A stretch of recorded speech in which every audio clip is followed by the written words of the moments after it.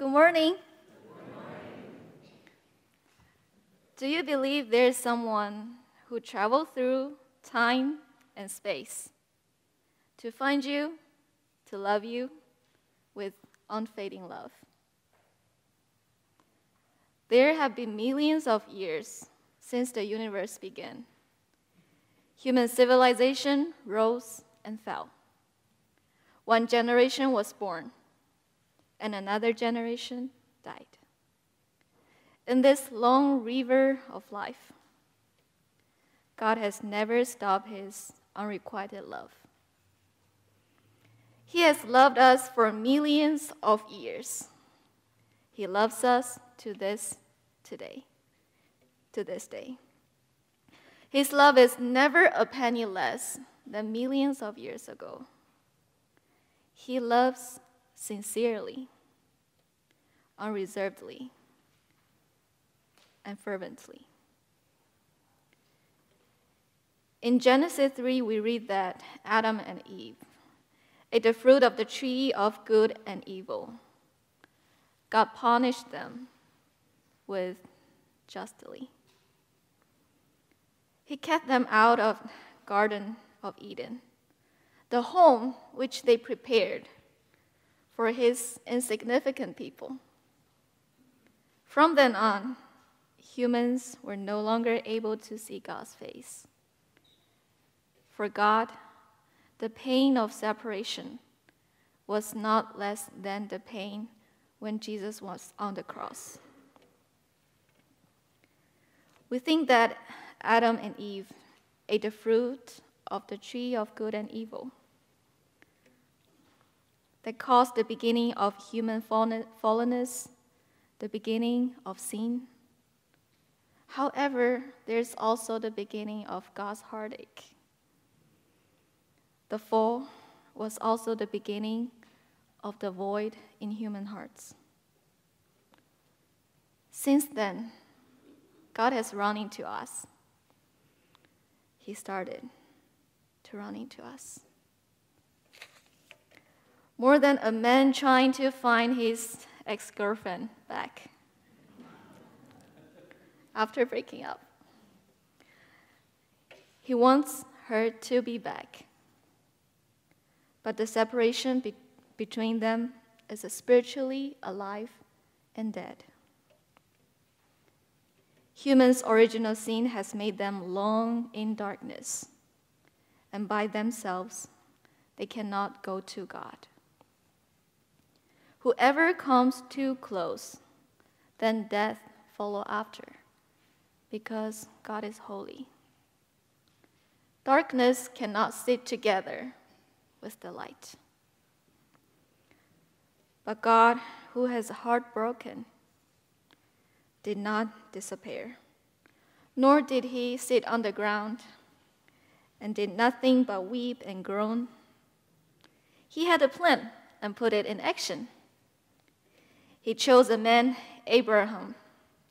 Out of him, God made a people, the Israelites, and called them into the wilderness out of Egypt, and said unto them, I will be your God, and you will be my people.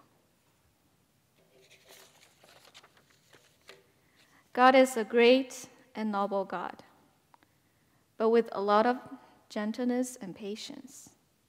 He tells the Israelites over and over again, who am I, and who am I to you?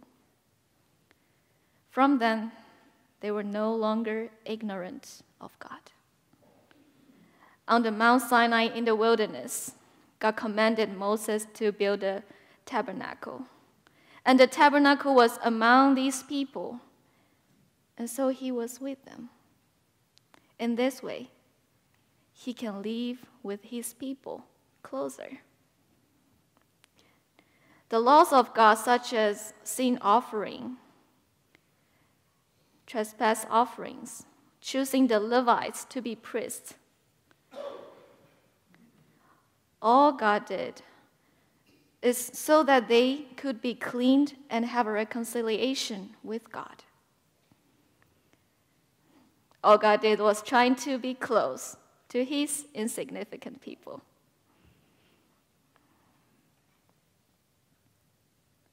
Just like the man was telling his ex-girlfriend, I love you, I want to be with you all the time. About 500 years later, David was anointed to be a king. When King David finished his life of hiding and running, he dwelt in a fancy palace. And David thought unto himself, the God who him loved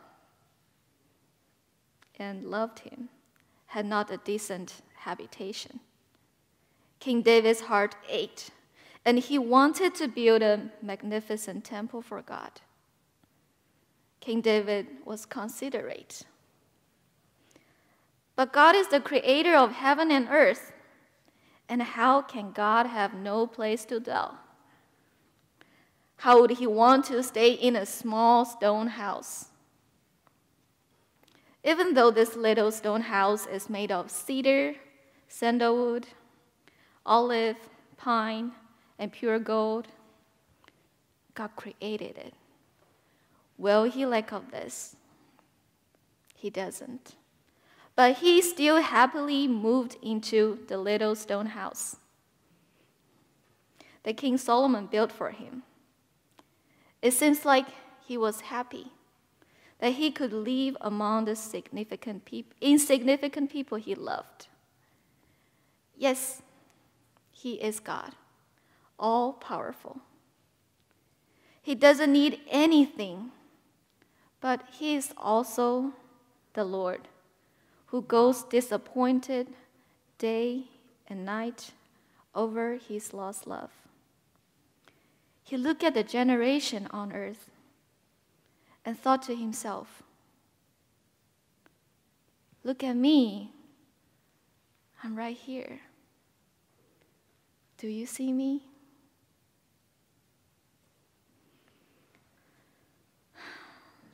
I don't just want to be your God who helps you win the battles, the one who grants you good harvest throughout 4 seasons, or the one who guarantees you peace for generation. I love you. And what about you? Do you love me? Are you willing to love me alone? But later the Israelites did not worship to God alone. And afterward their kingdom was divided and their people were scattered. They were taken prisoner by other countries for their broke God's hearts. And the scattered Israelites grieved for its destruction, and generations longed to rebuild it. But God no longer lived among them, as it was destroyed. But God is faithful and ever loving. How can this heartbreak and disappointment will let him give up on everything? Since he loves to end. Many generations after King David, God sent his son, the one and only son Jesus, into the world. Jesus was born into the flesh, living among the people. He ate and slept with people, and at that time, he no longer lived in a little stone house. He became flesh and blood among the people. Like every ordinary man, he was tempted by Satan. He felt hunger. He wept over Lazarus' death. However,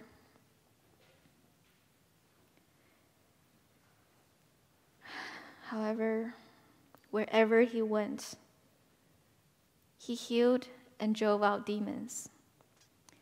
He couldn't stand watching people suffering. He couldn't stand watching people feeling despair. He couldn't stand watching people being pushed out. He always stopped for broken people and asked, "What do you want?" Every time he was healing people, just like he was saying, "I see you. Does it hurt? I know. Come, let me heal you." He did this to many because he had compassion. He loved. He was beaten. He was mocked. And he was rejected for us. Jesus knew his mission before he became flesh. Jesus could have fled in the Garden of Gethsemane because he's the Son of God. All he had to say was a word, a raise of his hands, or maybe doing nothing. And he could have killed the soldiers who came after him. But he didn't. The noble king, the Son of God, was like a lamb to be slaughtered. He was bound by little men with dual swords and weak ropes. No, it doesn't make sense. No, he's the Son of God. How could this happen? Why did Jesus let people humiliate him? When Jesus closed his eyes and remembered the past in the Garden of Gethsemane, he saw the scene of him living with his God Father and loving each other before heaven and earth were created. As the second person of Trinity, Jesus remembered that when God was creating heaven and earth, he was by God Father's side. Jesus remembered the God Father's heart ached as he watched Adam and Eve ate the fruit of tree of good and evil and drove them away. Jesus' heart ached together with God the Father. Jesus witnessed the endless love and patience God the Father has shown to people, despite the corruption of generations. He witnessed God the Father talking to Moses on the Mount Sinai. He witnessed the establishment of the tabernacle. He witnessed the construction of the holy temple built by Solomon. And he witnessed the joy of God the Father while he was living with his people. And after that, God the Father's heart broke again because his people weren't fixing their eyes on him alone. God is spirit, but his heart is also in the river of time, wounded by generations, full of holes and scars. However, he never emphasized how hurt he was. He didn't cast us away. He never let us pay for his pain, even when he emphasized how great his forbearance and pain were. His love also never diminishes or dies. He only asks people over and over again, "Do you love me?"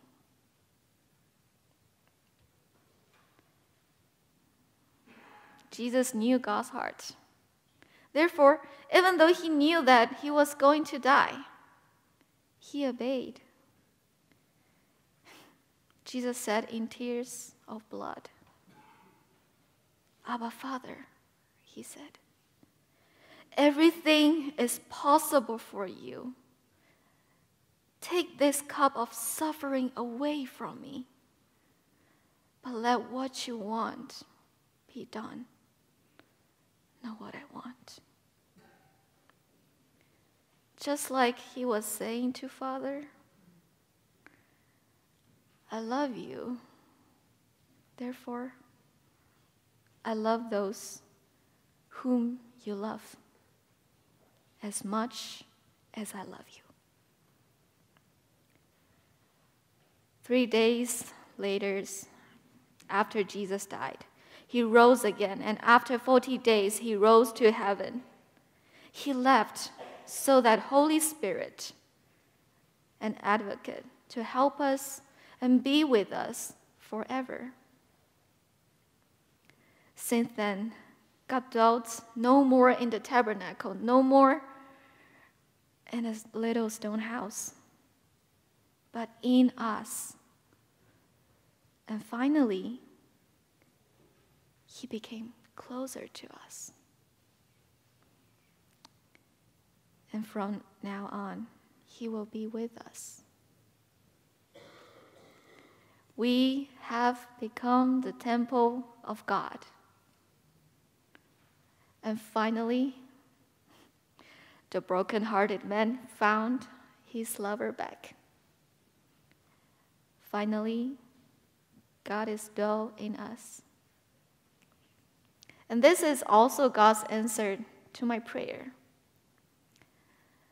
Last year, December, I booked a ticket to visit my family in Jordan. I haven't seen them for 4 years, and I supposed to be happy, but I had a mixed feeling. I said to God, "Lord, I know where my family is. If I book a ticket, I fly there, I know I will see them. But where should I go to see you? I don't know. Where should I go?"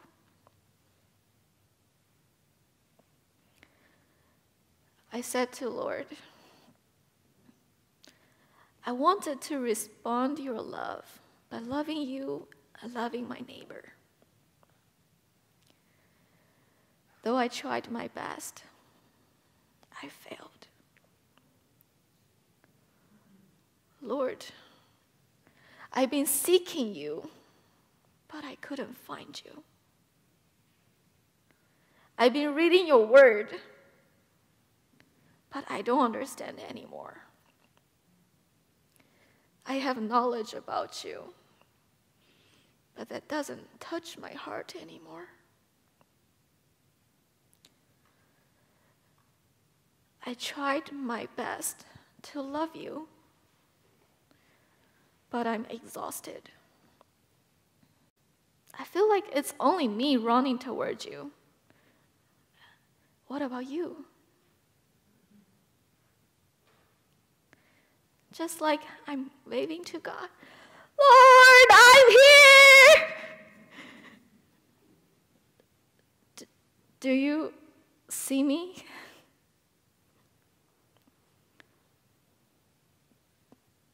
Do you hear me? But now I know he's running toward me. I know I don't need to try harder. I know I don't have to shout louder to let him see me. His spirit is living in me.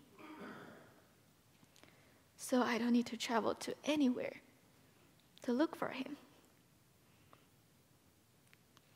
He lives in me, and I am the temple of God. Does this story sounds like unrequited love? And the main character is God? What if I tell you it is a two-way love story? Do you believe it? From that day, Adam and Eve ate the fruit of tree of good and evil.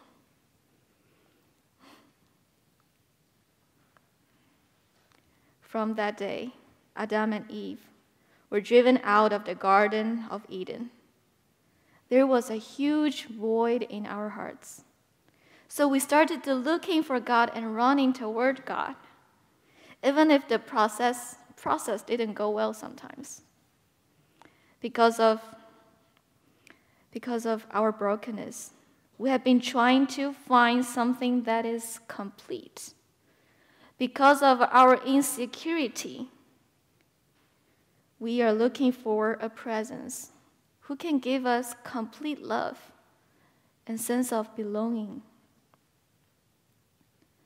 Though some go astray in their search because they didn't find God. They created one and multiple gods to bless them. See, we've been searching God. We've been looking for Him. And we can also see that in the book of Psalms. Do you remember King David's prayer? In Psalm 23 it says, I am sure that your goodness and love will follow me all the days of my life, and I will live in the house of the Lord forever. In Psalm 27 it says, I'm asking the Lord for only one thing. Here's what I want. I want to live in the house of the Lord all the days of my life. I want to look at the beauty of the Lord. I want to worship Him in His temple. In this way, with a longing heart, we come before God with our prayers. I cried out sometimes to God, Lord, I'm in pain. I'm in pain. Could you heal me, please? Could you solve my problems, like moving away the mountain from me? Could you make things easier?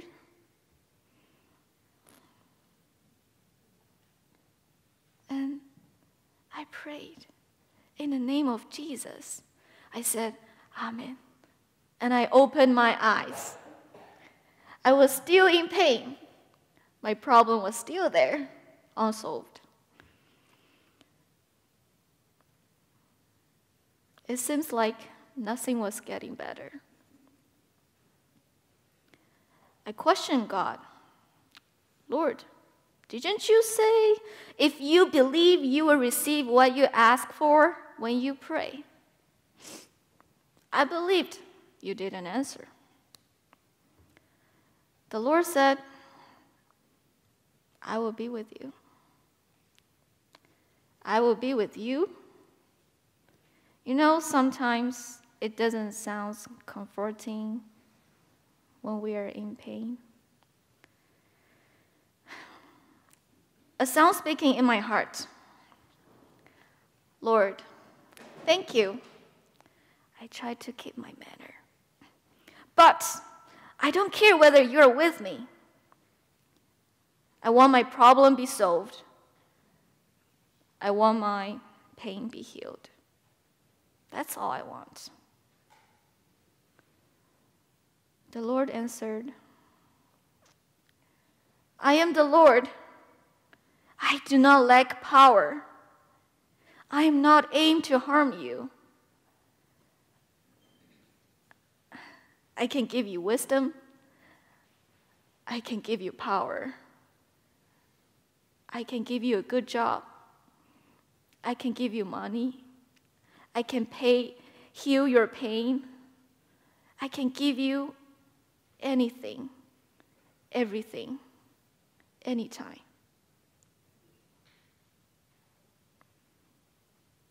But what about me? Do you want me?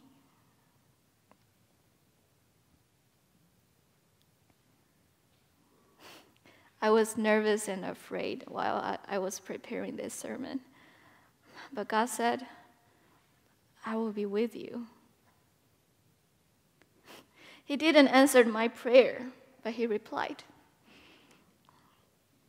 I'm still nervous, but I'm here.